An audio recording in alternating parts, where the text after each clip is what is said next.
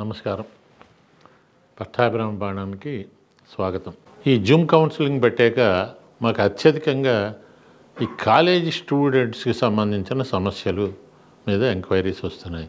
అయితే ఇది college students అడగట్లేదు, వాళ్ళ పేరెంట్స్ అడుగుతున్నారు. ఏమండి, మా అబ్బాయికి ఆ కాలేజీ నచ్చలేదుట, పలానా కాలేజీలో ర్యాగింగ్ ఉందిట, పలానా కాలేజీలో ఏదో క్యాస్ట్ ఫీలింగ్ ఎక్కువగా ఉందిట, పలానా కాలేజీలో రీజనల్ ఫీలింగ్స్ ఉన్నాయట. ఇవి అన్ని చోట్ల ఉంటాయండి. ఇప్పుడు మన పిల్లలు బీటెక్ చదివి ఎంఎస్కి వెళ్తారు అమెరికా, అక్కడ కూడా చెప్తూ ఉంటారు. అక్కడ కొంచెం ఈ రేస్ ప్రాబ్లమ్స్ ఉంటాయి, ఏషియన్స్ అని వాళ్ళని వీళ్ళని ఇవన్నీ కూడా సహజమే. మన పూర్వం కూడా చాలామంది అలా అటెండ్ అయ్యారు. కానీ సర్దుకుపోవడం చిన్న ఆయుధం స్మైల్తో నవ్వుతూ ఫ్రెండ్షిప్ చేసుకుని, ఎవరు మనమేమి ఆజన్మాన్ శత్రువులం కాదు, ఇద్దరు 2 గ్రహాల నుంచి వచ్చిన వాళ్ళు ఏం కాదు. ఇనీషియల్గా ఉంటుంది, అది కొత్తగా ఆ బెరుకుతనం ఉంటుంది. ముఖ్యంగా ఇండియన్స్ అండి. ఇప్పుడు మనల్ని ఎవరైనా చూసి నవ్వారు అనుకోండి, మనం వెంటనే నవ్వం. ఇప్పుడు నేను ఏదైనా మార్కెట్కి వెళ్తే ఎవరైనా చూసి ఇలా అన్నారనుకోండి, వీడు ఎందుకు నవ్వుతున్నాడు నన్ను చూసి, అది మళ్ళీ నేను నవ్వితే సరిపోతుంది. యుఎస్లో మీరు లిఫ్ట్లోకి వెళ్ళినా, ఎయిర్పోర్ట్లోకి వెళ్ళినా, ఎక్కడికి వెళ్ళినా ఇట్లా అంటారు. మనం ఎందుకు వీళ్ళు నవ్వుతున్నారు అనుకుంటాం. వాళ్ళు ఏంటంటే to make the environment friendly the smile. When you smile naturally other person also smiles.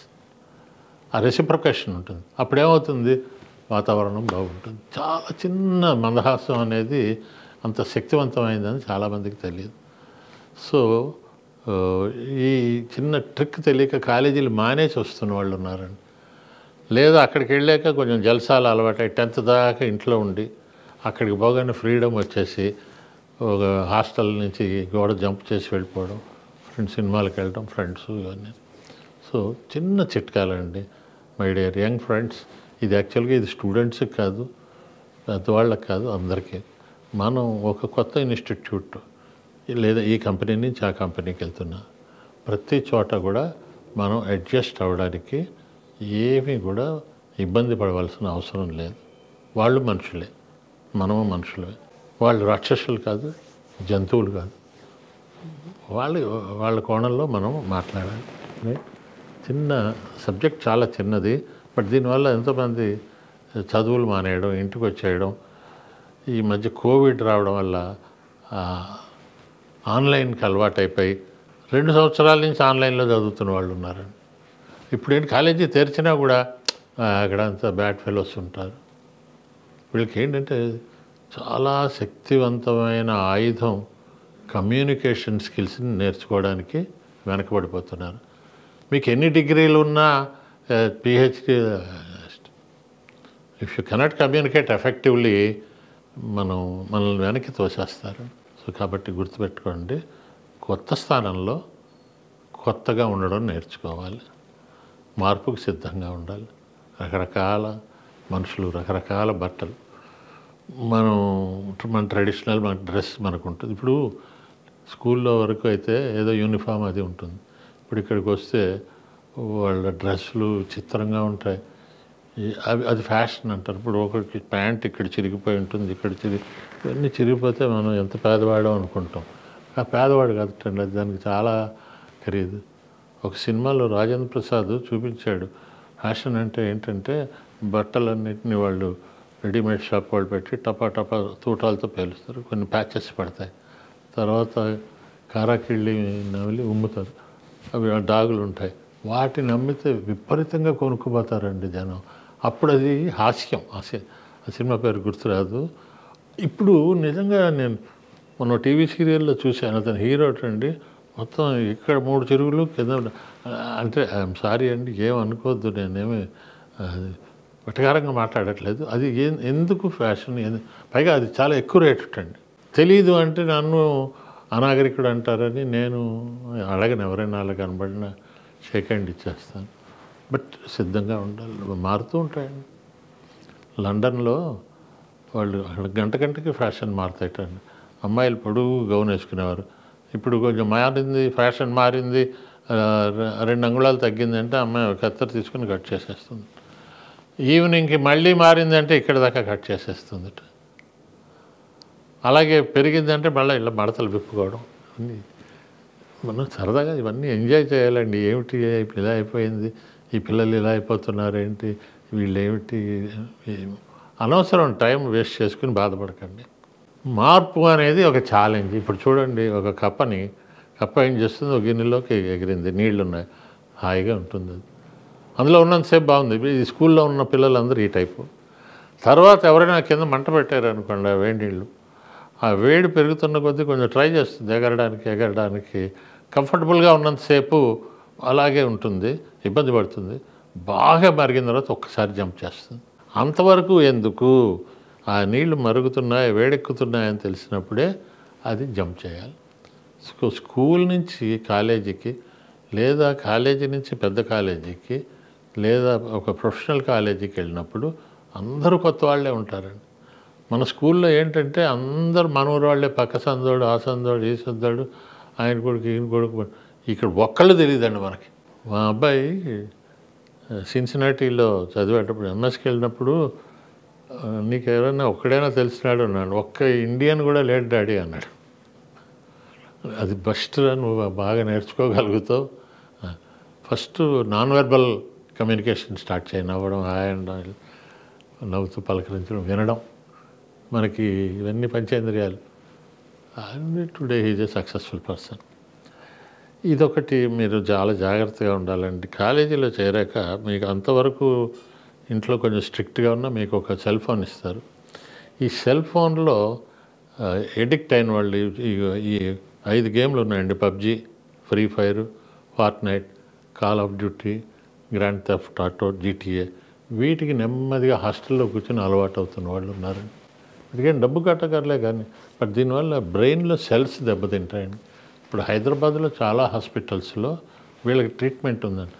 అంటే వీళ్ళకి ఏంటంటే క్లాస్ లేదని వచ్చి కూర్చోవడం, రూమ్లో ఆడుతూ ఉంటారు. అందులో ఏంటంటే ఆ కాలేజీల్లో వైఫై ఉంటుంది కొన్ని చోట్ల. అందులో ఇంటర్నేషనల్గా వాళ్ళందరూ పాల్గొంటారు. ఒకడు పాకిస్తాన్ నుంచి, ఒకడు ఆఫ్ఘన్, ఇక్కడ ఫైర్ ఫైర్ ఫైర్.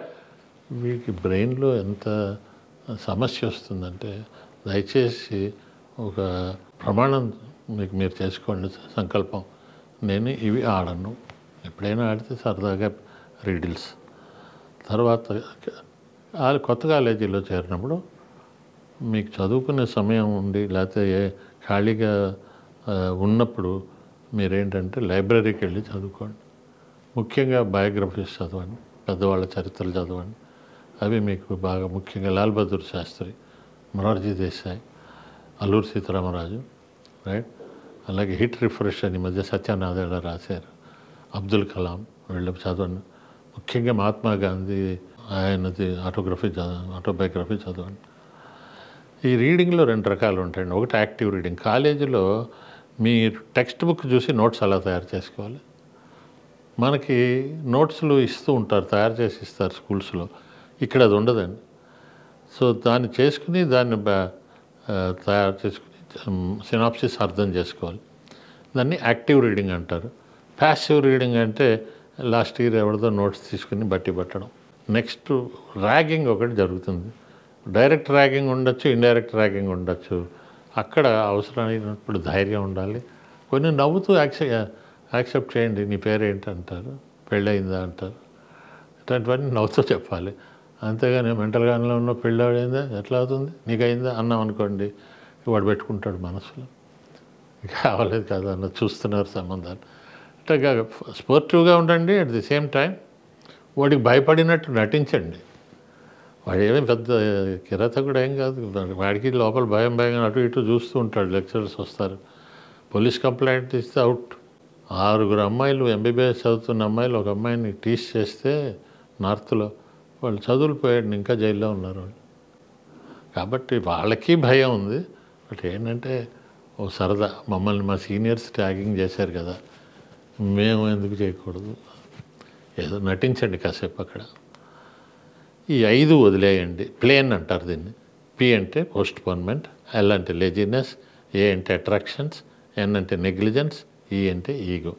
ఈ 5 మనల్ని ముంచుతాయండి. పోస్ట్పోన్మెంట్ ముఖ్యంగా పొద్దున్నే లేవడం, ఎప్పుడు కోర్సు అప్పుడు చదవడం, ఇవన్నీ మనం గతంలో కూడా మాట్లాడుకున్నాం.